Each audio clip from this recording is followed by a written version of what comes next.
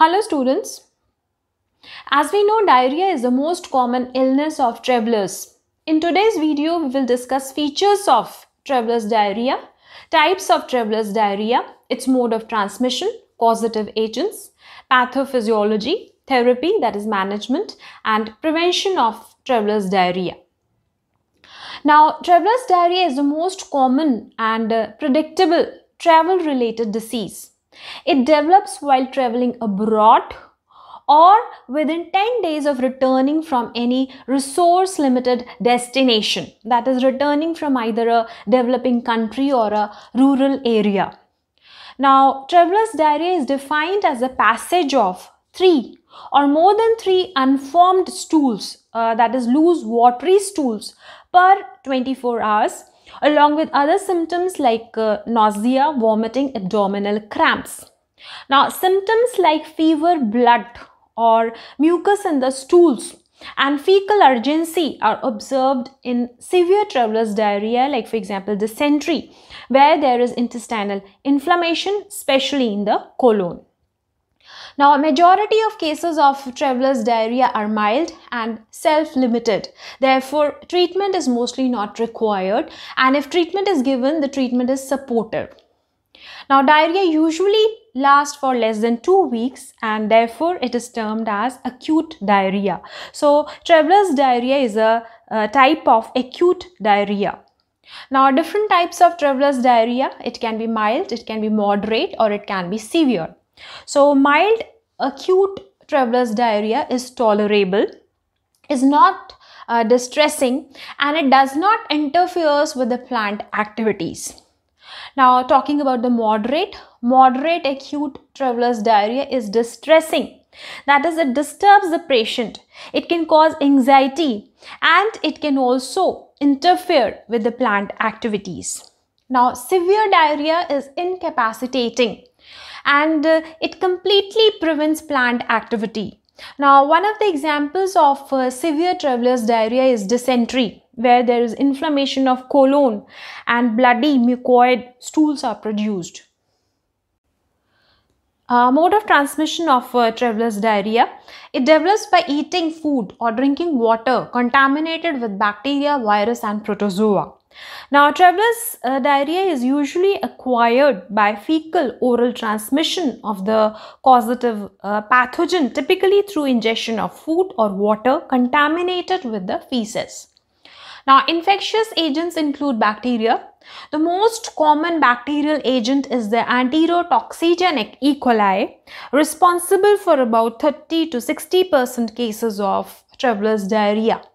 Now, in this infection, watery diarrhea is seen, and other common bacteria that cause travelers diarrhea are Campylobacter jejuni, Shigella species, Salmonella species, and these bacteria they produce inflammatory diarrhea. They cause inflammation of colon, and therefore blood and mucus is seen in the stools. So, bloody diarrhea is seen with fever, urgency and abdominal cramps. Then viral agents like norovirus, rotavirus, astrovirus and enteric adenovirus. Now, norovirus and rotavirus, they cause vomiting. Then protozoal parasites infection, these infections are very less common, and most common protozoa that produces travelers diarrhea is the Giardia lamblia, and here the diarrhea persists or the diarrhea lasts for about 2 weeks or more than 2 weeks. Now let's discuss pathophysiology of travelers diarrhea. Travelers diarrhea is caused by increased secretion and or decreased absorption of fluids and electrolytes across the intestinal epithelium. Now let's first understand how non-invasive bacteria produce diarrhea. Now here we have given the examples of enterotoxigenic E. coli, that is ETEC bacteria, and Vibrio cholera. Both these bacteria are non-invasive bacteria. That means they do not invade mucosal epithelial cells. These bacteria produce toxins, and these toxins increase secretion and reduce absorption of water and electrolytes, thus producing diarrhea. Now, enterotoxigenic E. coli produces heat-stable endotoxin, while Vibrio cholera produces cholera toxin. And these bacteria produce a mostly mild, self-limiting, loose, watery diarrhea. Now, look at this diagram. This diagram clearly explains how non-invasive bacteria increase secretion of fluoride ions and reduce absorption of sodium and water, leading to diarrhea. Now, this diagram shows an intestinal cell. Now, toxins that are released from non-invasive bacteria increase the intracellular levels of cyclic AMP, cyclic GMP and calcium. Now, increased cyclic AMP and cyclic GMP activate CFTR chloride channels. Activation of CFTR chloride channels increases chloride secretion in the lumen of the intestine. Now, apart from this, increased calcium further activates calcium activated chloride channel, and there is further increase in the secretion of chloride ions in the intestinal lumen. So this is how secretion of chloride ions in the lumen is increased.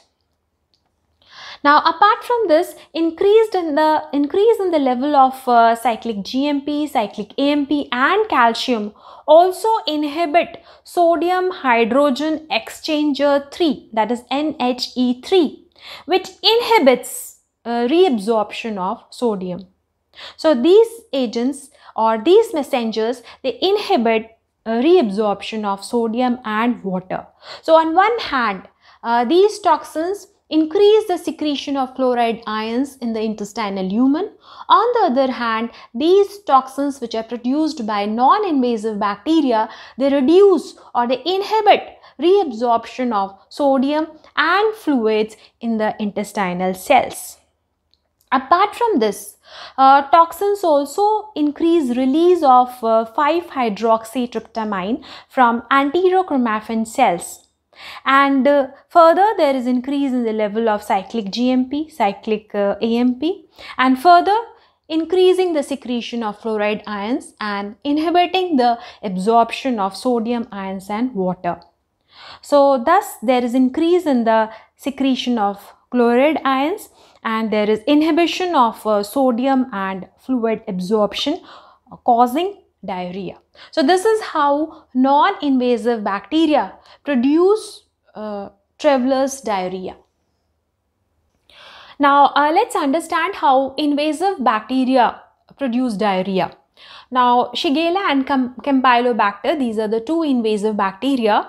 They invade the intestinal cell. This is in the figure is shown the intestinal cell. So, they invade the intestinal cell and they stimulate release of pro-inflammatory cytokines like tumor necrotic factor, interleukin 6, interleukin 8. Now, these cytokines on one hand produce ulcers. They produce ulcers in the intestine. They cause ulceration and destruction of mucosa. On the other hand, these cytokines, they increase the levels of calcium inside the intestinal cells. Now, this increased calcium, as we have seen earlier, enhance chloride secretion in the intestinal lumen and reduce absorption of sodium ions and water inside the intestinal cell, and therefore increased in the secretion of fluoride ions and reduced absorption of fluid and sodium ions results in the diarrhea. Now let's understand how the virus produces diarrhea. Here we have taken the example of enteric rotavirus. Enteric rotavirus produces enterotoxin. So this enterotoxin, it increases cytoplasmic calcium. Now increase in the cytoplasmic calcium stimulates calcium activated chloride channels, thereby increasing the chloride secretion in the intestinal lumen. Apart from this, increased calcium inhibits sodium glucose cotransporter 1 and inhibits sodium hydrogen exchanger 3, thereby inhibiting sodium reabsorption. So there is inhibition of sodium absorption. So these viral toxins on one hand increase chloride secretion in the intestinal lumen. On the other hand, they cause reduced absorption of fluid and electrolytes, that is the sodium ions in the intestinal cells, and this results in diarrhea. Now let's discuss the management of traveler's diarrhea. First, let's talk about the therapy for mild traveler's diarrhea. Now, a majority of the cases are mild and they are self-limited. They do not require any treatment as such. Now, correction of dehydration, that is the water and electrolyte loss because of the diarrhea, is the mainstay of treatment, and it is accompanied by the administration of oral rehydration solution. So, administration of oral rehydration solution is must in diarrhea. Now, apart from this, short-term administration or the short-term use of anti-secretory or anti-motility agents may be considered if required. For example, loperamide. Now, these agents, they shorten the duration and severity of diarrhea. Now, it should be remembered that loperamide should not be given to children less than or equal to 2 years of age. Now, antibiotic treatment is not recommended in patients with mild traveler's diarrhea. Then therapy for moderate traveler's diarrhea. As discussed earlier, administration of oral rehydration solution is must. Now, loperamide may be used as a monotherapy or as an adjuvant therapy for moderate traveler's diarrhea. However, it should be avoided in patients with high fever, severe abdominal cramps or dysentery because of the risk of toxic megacolon or because of the risk of intestinal perforation, and it should also not to be given to the children. Then antimicrobial therapy may be used as it is effective in reducing duration and severity of traveler's diarrhea. Now, fluoroquinolones such as ciprofloxacin, levofloxacin and ofloxacin are highly efficacious. Now, these fluoroquinolones, they should not be given if the patient is suffering from dysentery. That is the severe traveler's diarrhea where the stools, they show presence of mucus and blood. Then azithromycin in patients resistant to fluoroquinolones, azithromycin is effective and it can be given to the patient suffering from dysentery. Then rifaximin, it is another alternative, however it should not be used in dysentery. Now talking about the therapy for severe traveler's diarrhea, administration of oral rehydration solution is a must. Apart from this, antibiotics should be used. Now, azithromycin can be used even if the patient is suffering from dysentery. Now, fluoroquinolones, they can be used in severe but non-dysenteric traveler's diarrhea. Now, apart from this, rifaximin may be used to treat severe non-dysenteric traveler's diarrhea. Now, if the patient suffers from protozoal infection like the Giardia, then metronidazole or tinidazole may be administered. Now, next is the adjuvant therapy. Administration of probiotics is found to be very useful. Now, these probiotics, that is live microorganisms, when administered in adequate amounts, they provide benefit to the patient in diarrhea. Now, these probiotics are dietary supplements containing beneficial bacteria that strengthen the digestive system and provide immunity to the body. Now, probiotics like Lactobacillus rhamnosus, Lactobacillus acidophilus and Saccharomyces boulardii exhibit beneficial effects on intestinal flora and suppress pathogenic bacteria and are found to be useful in prevention of diarrhea. Now let's talk about the prophylaxis or the prevention of traveler's diarrhea. Now, a majority of diarrheal diseases can be prevented by the implementation of water sanitization and hygiene, that is a WASH program, aiming at interrupting fecal oral route of transmission. Now, here frequently washing hands with soap or washing hands with alcohol-based detergents, hand sanitizers, and with clean water available, especially after using toilets and before preparing or eating food, is very important. Now, avoid high-risk products like creamy desserts, salads, cold sauces, raw and leafy vegetables, fruits, raw meat, unpasteurized dairy products, then unclean tap water.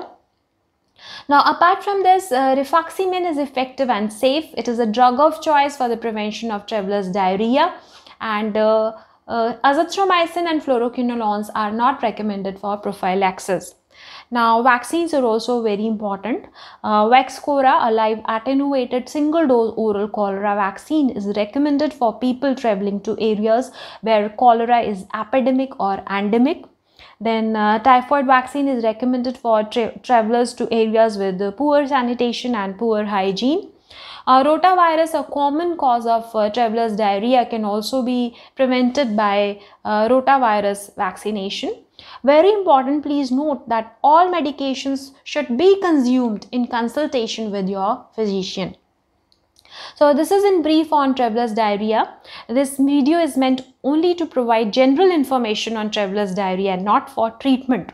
For treatment of traveler's diarrhea, kindly consult your physician. Now, if you find the video useful, kindly like, subscribe and share this video. Thanks for watching this video.